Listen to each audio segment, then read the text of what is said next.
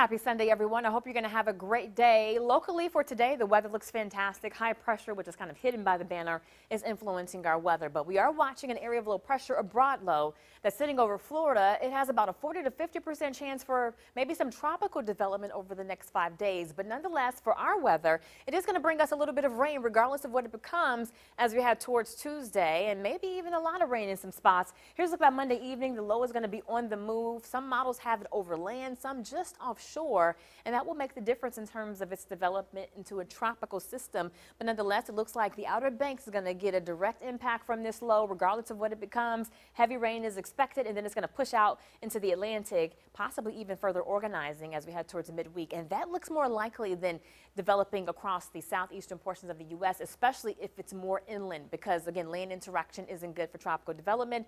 And also the wind shear, the winds in the upper levels are very strong over that low, and that could also help in hindering it from developing in the short term. But again, in the long term, it does have a chance of organizing as it pushes out to sea.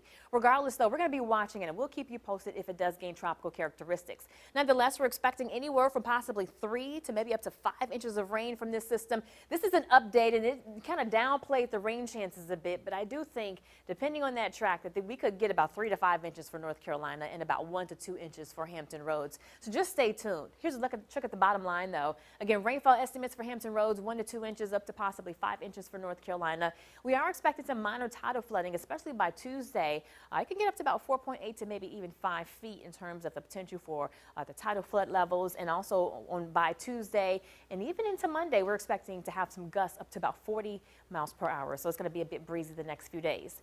Today we're topping out near 80, a few upper 70s on the map as well, but it's going to be a beautiful day. The humidity is down, so enjoy the weather, because by Monday, Tuesday, again, looking a little bit wetter, especially Tuesday, and for the kids heading back to school on Monday in North Carolina, make sure they have the umbrella. Have a